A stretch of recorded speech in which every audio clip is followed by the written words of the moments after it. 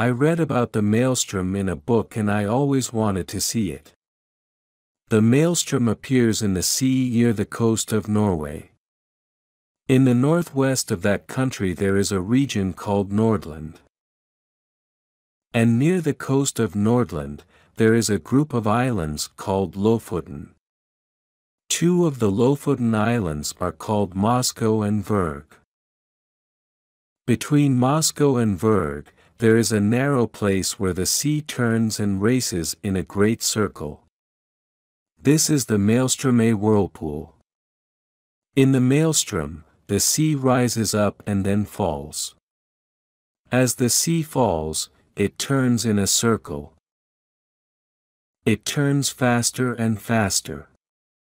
It is the same as water going down into a huge pipe. The Maelstrom is very dangerous for boats and ships. It pulls them down into the sea. Many ships have sunk and many men have died in the dangerous water. I wanted to see the great whirlpool, so I went to Norway. When I got to Nordland, I found a guide. I paid this man to show me the Maelstrom. He took me to the top of a cliff early one morning. "This is the best time to see the whirlpool," he said. We came to the edge of the cliff and looked down. The sea was more than 1,000 feet below us. I stepped back from the edge quickly. I felt ill and afraid. I wanted to sit down. The wind was blowing very strongly and the waves of the sea crashed against the rocks below us. I thought that I was going to fall over the edge of the cliff. "We are on the side of a mountain called Helseggen the Cloudy," said my guide. He reached out his hand and pointed across the sea toward a group of islands. "Look, those are the Lofoten. Can you see the two smallest islands? They are Moscow and Vurg. No one lives there. Now listen and look at the sea between the islands." I looked at the two smallest islands. They were black rocks. No one could live on them. I listened and heard the sound of the wind. But then I heard another sound. It was a low sound. It sounded like hundreds of huge animals were calling and running together. I could hear the sound and I could feel the sound. I could feel the low sound in my body. "The tide is turning," said my guide. He pointed down to the sea below us. "The tide turns twice each day. Look at the sea. It is turning and moving in another direction." I looked to where the man was pointing. The dark water far below us was as black as oil. I watched it moving slowly. It started to rise and turn, as if it were a pot of hot water on a fire. But the seawater was not hot, it was as cold as ice. The wind blew the tops of the waves. It made many tiny bubbles of air in the water. The tiny bubbles became white foam. Soon, more and more white foam appeared on the Black Sea. My guide pointed toward the islands of Moscow and Vurg again. "Watch the sea between the islands," he shouted. Then there was another change in the sea. The water became smoother, but it did not become calmer. The dark water started to move in a huge circle. It moved very quickly. It spun around and around. The edge of the circle was white with foam. It was amazing.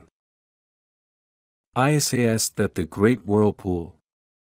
The Maelstrom? I asked. "Yes," said my guide, "that is the terrible Maelstrom. When fishermen sail toward this coast, they look for Moscow. They do not come closer than a mile. Do fishermen sail near these islands? I asked. I could not believe this. Yes, they do. I did. I was a fisherman once. There are a great many fish near Moscow. But isn't it too dangerous to fish here? I asked. Fishermen know when tides rise and fall.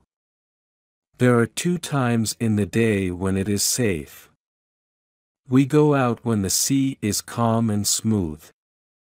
Then we come back 12 hours later. And is fishing always safe at those times? Are boats and ships never lost? I asked. Many boats and ships are lost in the Maelstrom, the man said. Fishermen make mistakes and their boats are pulled down. Sometimes larger ships are lost in the Maelstrom when they come too close. The sea is calm one moment, and a storm can be blowing 5 minutes later. I looked at the Maelstrom in amazement. I could not believe it. The whirlpool was moving faster and faster. As the whirlpool moved, the water in its center dropped down. There was now a hole, or pit, in the center of the whirlpool. Nothing can go into a hole and come out alive, I said. It is a huge, round mouth in the sea. That mouth will swallow everything that comes near it. It makes me afraid.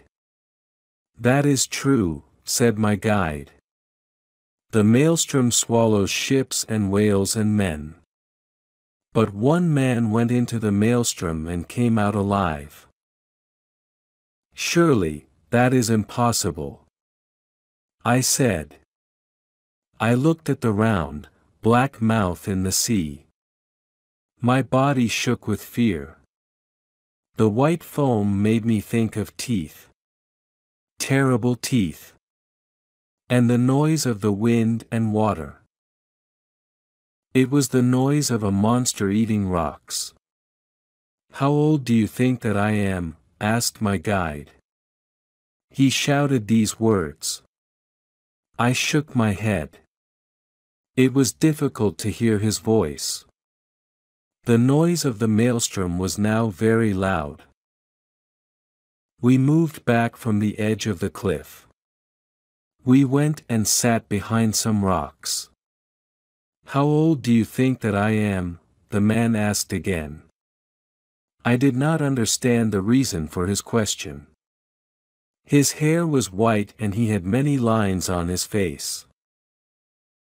He moved slowly. He must be an old man. Are you more than 60 years old? I asked. No. I am 40, said my guide. The Maelstrom made me old. I'll tell you my story. It happened 3 years ago. This is my guide's story. I am writing his words. One day in the summer, my brothers and I went out in our fishing boat. It was 7 o'clock in the morning of July 10th. The sea was calm and smooth. We sailed past Moscow Island to look for fish. There were many fish in the sea that day. We caught a large number of them and loaded them into our boat. We were very busy and we forgot how many hours had passed. In summer, we have nearly 20 hours of daylight in Norway. The nights are short. There are only 4 hours of darkness. When I looked at my watch, I saw that it was 6 o'clock in the evening. We had to pass Moscow Island at 7 o'clock. That was the time when the tide turned. It was safe at 7 o'clock that day. We were about an hour away from Moscow. We started to return home immediately. A storm came suddenly. Dark clouds covered the sky and the wind started to blow. Our boat raced before the storm. Faster and faster, we sailed toward home and safely. When I looked to the northeast, I saw Moscow Island. The sea was moving very quickly, but it was almost the safe time of the day. It was almost 7 o'clock. I was sure of this. I took my watch out of my pocket again and looked at it. Then had a terrible shock. My watch still showed 6 o'clock. It had stopped. My brothers were in the front of the boat. I called to them. "The Maelstrom!" I shouted. My watch was wrong. We are too late. It was not the safe time of day.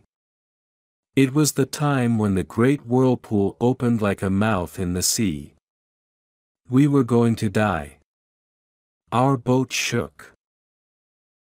It shook as if it were a dog throwing water off its body. Then the boat suddenly became still. A few seconds later, the tide picked up our boat and started turning it. It pulled us into the circle of white water around the edge of the whirlpool. Our boat moved slowly and steadily around the edge of the whirlpool. It circled many times. Each time that our boat circled, it moved a little closer to the great mouth in the sea. From the edge of the circle, the wall of the pit was as steep as a cliff. I had to look down at it. I could not turn my head away. Around and around we went. My brothers held on to the mast in the center of the boat. We could not speak. The noise of the wind and water was too loud. I could not hold on to the mast. I held on to a wooden barrel. It was our barrel of drinking water. The barrel was almost empty. Our boat moved faster and faster. Now, the clouds had disappeared from the sky and we saw the moon. I thought that we had been in the whirlpool for many hours. The hours of darkness are between 2 and 7 o'clock in the morning. Could we live a little longer? The safe time of the day was 7 o'clock. Could we live for 3, or maybe 4 hours more? The answer was no. The moon showed us the black mouth in the sea. We were going to fall into that mouth. But we did not fall. The boat did not fall suddenly from the wall of water. We moved down smoothly and steadily. I had time to think about my death. I thought about the water going into my mouth and lungs. I was going to drown. Was the sea going to take our bodies and keep them? Or was it going to throw our bodies back onto the land? I looked down into the black pit. Our boat was on the side of the wall of water. The wall of water was turning faster and faster. I looked straight down the pipe of water, but I did not fall. We were moving so quickly in a circle that we did not fall. I was amazed. The air raced past me. I was on the edge of death, but I was alive. It was strange.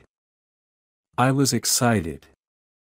But the fear of death fell on my brothers. They took a rope and tied themselves to the mast in the center of the boat. I also took a piece of rope. I tied the rope around my body and onto the barrel. Where was the bottom of the sea? It could not be far. And I knew that there were sharp rocks at the bottom of the sea. We were going to be cut and broken on the rocks. Our boat moved lower and lower down the black pipe. Then the boat moved to the left and the right. It shook. I was thrown into the black water of the pit. But I did not sink beneath the water because I was tied to the barrel. The barrel stayed on the top of the water. I saw the boat and my brothers fall down into the pit. We were turning around in the whirlpool. Then the boat disappeared and I started to rise. The barrel moved up slowly. And it took me with it. Then, suddenly, I was no longer in danger. One moment, I was on the wall of water. The next moment, I was on the top of flat, smooth water. The sea had changed. It was calm. The whirlpool had disappeared. I was no longer looking down. I was looking up. I was looking up at the sky.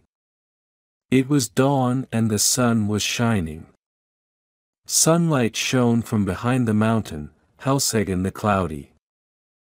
Fishermen were sailing their boats toward me. They pulled me from the water. No one believed my story. My brothers never returned. Our boat never returned. And my friends and family did not know me. I now looked 20 years older. My black hair had become white. Fear had made lines on my face.